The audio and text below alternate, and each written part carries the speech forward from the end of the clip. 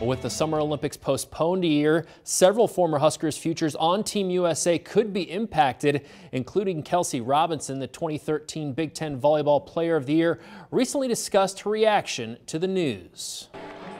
Kelsey Robinson's dream of winning Olympic gold can still be a reality despite the games being moved to 2021. I believed that they would cancel it. So when they said postpone, I was like, oh my gosh, this is amazing. The former Husker was playing with her pro team in Turkey when her season was suspended 1 week ago.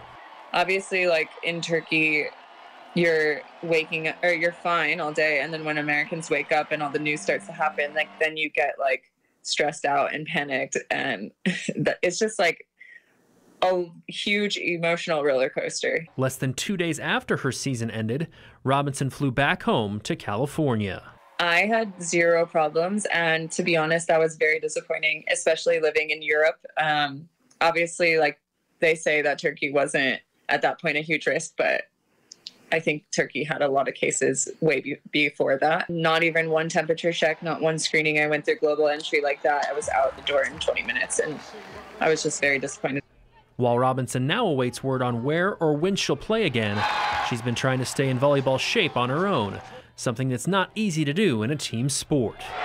Like, I have no idea what that's like to not have a schedule or someone tell me where practice I have to be at or when's weights. And I think it's really slowed things down for me and just allowed me to, connect with the people that I love. And like, I've called my grandparents probably every day and my parents, and just having that time, I've been really appreciative of. But yeah, it puts everything into perspective. Robinson, one of 2 former Huskers on the U.S. Olympic volleyball team, along with Nebraska native Jordan Larson.